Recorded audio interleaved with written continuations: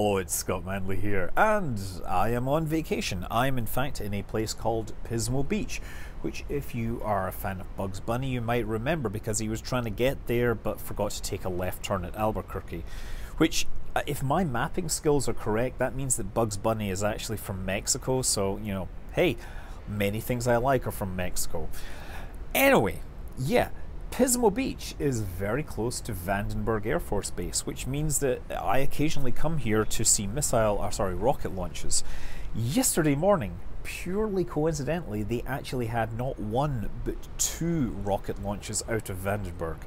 And this is an interesting development because Vandenberg isn't just a place where they launch, payloads to orbit from using SpaceX and ULA.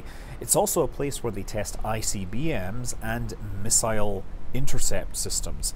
So this was a test of the ground-based intercept system, where they attempt to intercept ICBMs or their warheads while they are still in space. This is a mid-course intercept system, and that's, to be distinct from, say, the terminal high-altitude defense system, right, THAADs, where you are trying to catch the warheads as they enter the atmosphere at the last minute before they hit the target. Most missile defense systems use this, and there's some great footage of, say, the Sprint missile leaving its silo and accelerating towards its target at a rate of acceleration that can only be considered Kerbal. 100 Gs of acceleration reaching Mach 10 within about 10 seconds. It goes so fast inside the atmosphere that its skin glows white hot. At the other end, of course, you have boost phase intercept, which is usually confined to things like directed energy weapons, where you can shoot the missile as it is launching out of its silos and is still full of fuel and other volatiles, making it an easy target. Mid-course intercept, on the other hand, captures the warhead while it is still in space, while it is just cruising along, minding its own business, affected by nothing more than the force of gravity. Out here, it is a bit more vulnerable, or at least one would hope. So the ground-based intercept system is a contract it's like a collaboration between Boeing, Raytheon, Northrop Grumman, and yeah, they launched two of these against a warhead which was launched out of Kwajalein Atoll. So the idea is the booster is an all-solid multi-stage booster which is actually derived from the Pegasus XL, which we of course see is used to launch payloads into space.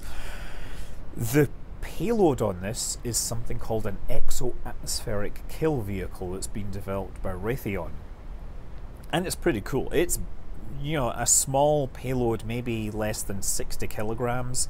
It has a bunch of engines on it. It has a telescope, an infrared telescope on it, and its entire job is that once it is launched into an approximate intercept trajectory, it is going to steer itself onto the target and collide with it at a relative velocity of about 10 kilometers per second, which will destroy most things. So one would wonder why they launched two of them. Well, up until now, the success rate of this system in tests has been about 50%. So I guess launching two of them demonstrates a greater chance of reliability, but realistically, the documentation or the press release, it's a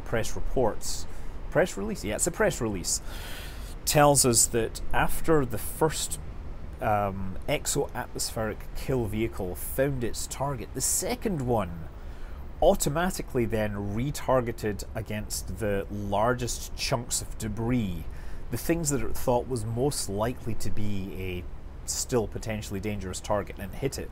So they actually hit the target twice at 10 kilometers per second, which is, you're pretty much like shooting the person in the head twice because the first time wasn't successful. Yeah, the videos on this are pretty impressive, pretty cool. And yeah, I talked to a bunch of random people here and they all saw it flying out, a pair of warheads launching within a moments of each other. I don't know how long what the difference was, but it's kind of cool to see not one but two launches going out of here. Vandenberg's also home, incidentally, to ICBM test ranges and things like that. And there's another, I don't know if you've seen, there's a great video from Kwajalein Atoll where they talk about a missile test out of Vandenberg. And they showed the warheads, the nuclear, the dummy nuclear warheads re-entering the atmosphere and hitting a target which is less than 100 meters across. It's kind of scary seeing these warheads streak through the atmosphere. These are basically, this is what Armageddon looks like. I also think it's interesting that the video in question follows the team after the test, where they go back to a local watering hole and then drink yards of beer equivalent to the number of yards by which they missed the target. Which, okay, that is a pretty interesting ritual, and I'd be happy to help them out sometime, but it's even more interesting in light of NASA conducting culture reviews of ULA and SpaceX because they think that people might be having too much of a life. But anyway, the Kwajalein Atoll is, of course, the place where SpaceX launched its Falcon 1 rockets, all 5 of them. Obviously, only 2 of those were successful. But yeah, I'm floating around Southern California. I'm trying to meet some really cool people, make some interesting videos while I'm here. But I thought it was worth talking about this launch out of Vandenberg.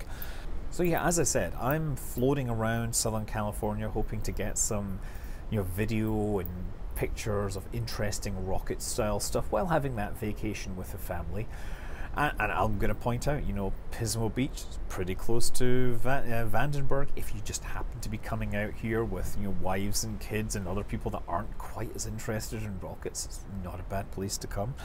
So yeah, expect a few random videos doing random things over the next few days, and then I'll be back to my regular schedule. Until then, I'm Scott Manley. Fly safe.